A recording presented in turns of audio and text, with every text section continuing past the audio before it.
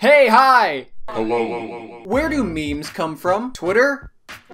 Instagram? No, you thought. They come from Reddit, where all good internet content comes from. Now, if you ever go on Instagram and you scroll through all those juicy, delicious memes on there, a lot of those memes, or pretty much all of them, came straight from Reddit. There's a bunch of different meme communities on Reddit. They all have their own little shtick, their own little gag that they do. I'm a particular fan of dank memes and deep fried memes. I love a good deep fried meme.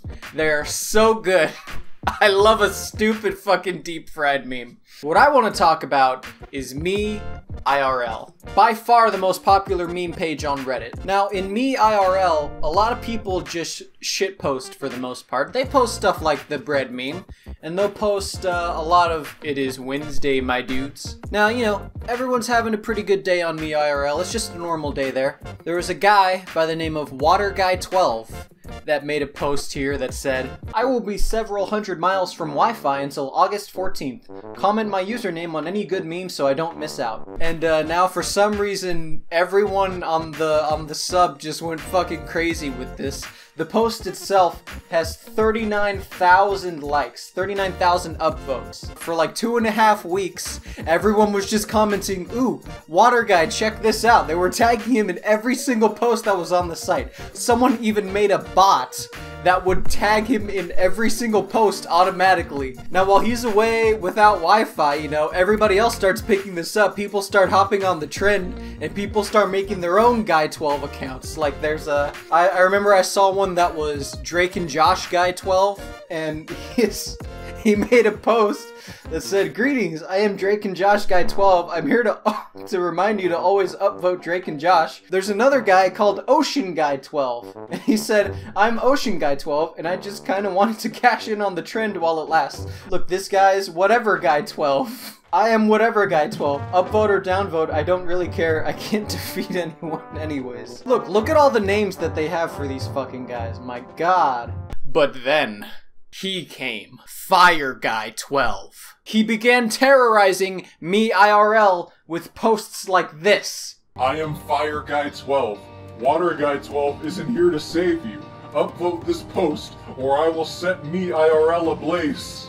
He goes on a rampage, acquiring more votes and posting stuff like, "You fools!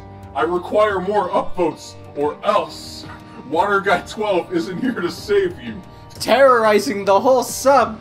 What were people doing? The whole world was in chaos. But people wouldn't go down that easily. No, there were brave souls like Plant Guy 12 who fought back with memes. Now, people like Plant Guy were fighting with memes. Others were upvoting to pledge their allegiance to Water Guy. Everyone was picking sides in the brewing Guy12 war. But now, the wait is over. Waterguy12 is back. After so long, he finally came back. He posted this. "Riding a train, wake him to discover I have become a meme. Not just a little inside meme, but a full-blown Reddit meme. I currently have over 3,200 notifications, and the numbers keep bugging a bit. Now he's finally back. The final battle can commence. Water Guy versus Fire Guy.